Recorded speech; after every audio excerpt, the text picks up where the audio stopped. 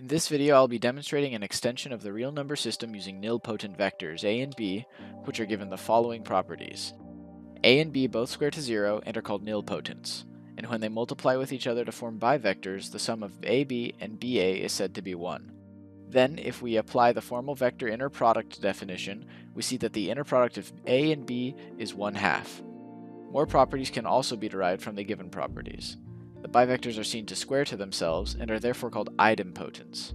It's also seen that the bivectors AB and BA annihilate each other when multiplied together. This new vector basis used to extend the real numbers is called the canonical nilpotent basis. Using this basis, we can define this extended system. This extended system is defined by the span of the canonical nilpotent matrix. Note the row and column decomposition. This will be used in a moment to define numbers in this new system. Let's now consider a geometric number g in this extended system. G is defined by the linear combination of nilpotent vectors and idempotent bivectors, where the scalars are real numbers. This sum can be represented by matrix multiplication. But what is this matrix of G? Well, it's just the matrix of the scalars over the canonical nilpotent basis. This implies that the manipulation of geometric numbers g and h is equivalent to the manipulation of their 2x2 matrices in the canonical nilpotent basis. To complete this new extended number system, 3 conjugation rules are added. But before I show them, let's consider the even and odd decomposition of a geometric number in this system. We say there's an odd part, g sub o, and an even part, g sub e, where the odd part is given by the nilpotents and the even part is given by the idempotents.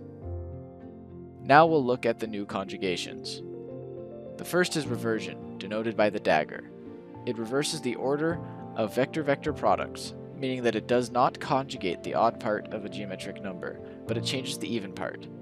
The change may be subtle, but notice that the scalars are now associated with the opposite bivectors.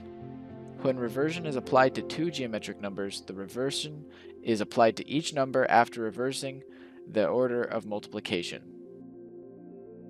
The next conjugation is called inversion, denoted by a raised minus sign.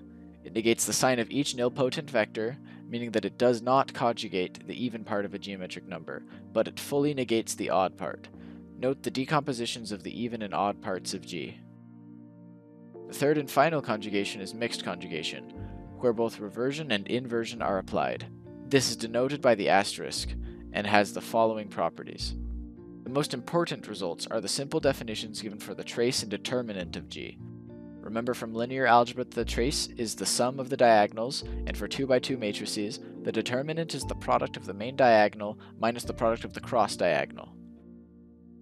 Now that these conjugations have been defined, we can now find a good representation for multiplicative inverses.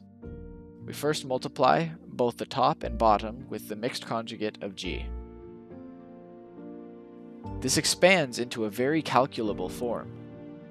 Therefore, a geometric number g in this extended system has a well-defined inverse if and only if its determinant is not 0. For those who are wondering, there is an even-odd decomposition of geometric number products as well.